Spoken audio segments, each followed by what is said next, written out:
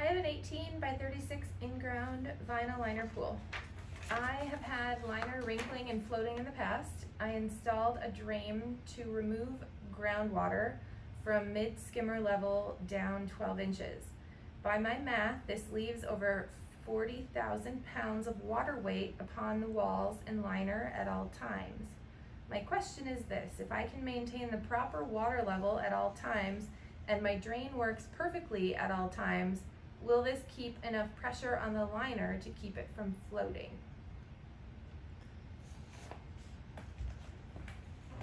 So I'm going to answer this in several different ways, and I'm going to kind of go through my head on this one and try to just speak out loud about it. I'm assuming there's an assumption here that this drain you're talking about is behind the pool steel wall, behind the wall, in the concrete or in landscaping or somewhere that's 12 inches below the skimmer, opening of the skimmer. That will work as long, and here's the as long part that I don't know exactly how to tell you to handle.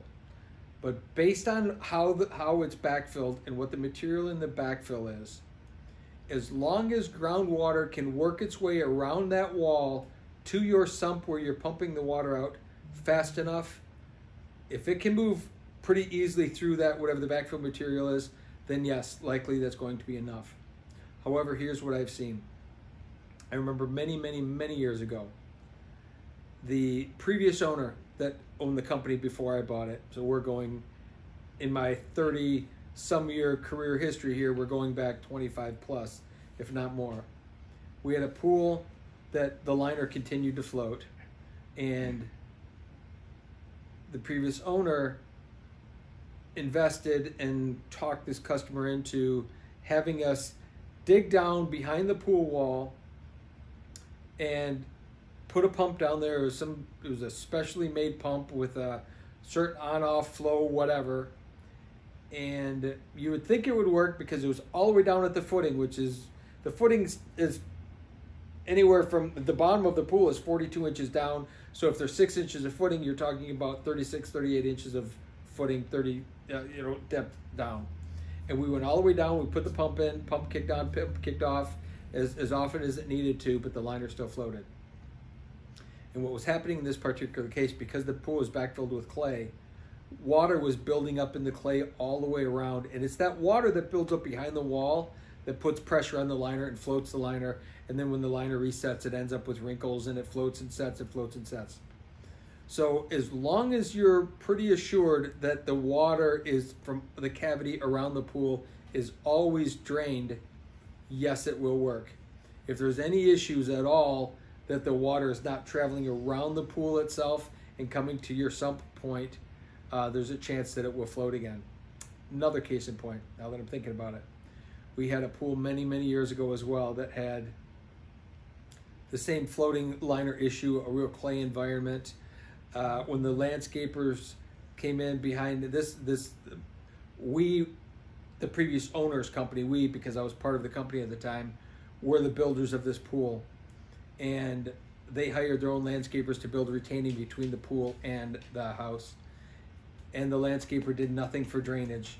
Again, this was above my pay grade at the time. I wasn't involved in that at all. I was more of a service guy, and I was a guy that worked on the technical part of things, but not so much on the construction. But when they had an issue, I was of course called in, so I got to diagnose it. And the landscapers put in retaining walls with no drainage.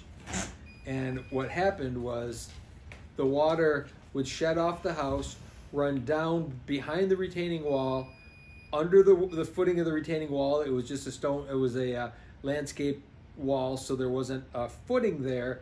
There was slag, compacted slag, sand, and stone. It would come through that, run between the concrete and the clay to the back of the wall and settle behind the wall. Boom, liner would float.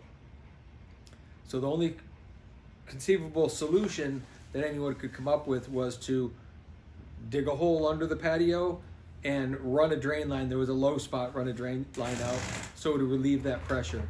Well, again, because it was backfilled with clay, it would only allow that small section of water to drain, but the rest of the pool continued to float all the time. So unless you're pretty sure that you can drain that footing all the way around, the sump won't always work. But if you think that you're getting a mass majority of that water that builds up behind the wall to that sump pump, then it will take care of it. So long and short of it is there's no easy solution to this, but I would look at all of the factors around where that water is potentially coming from and then kind of go from there.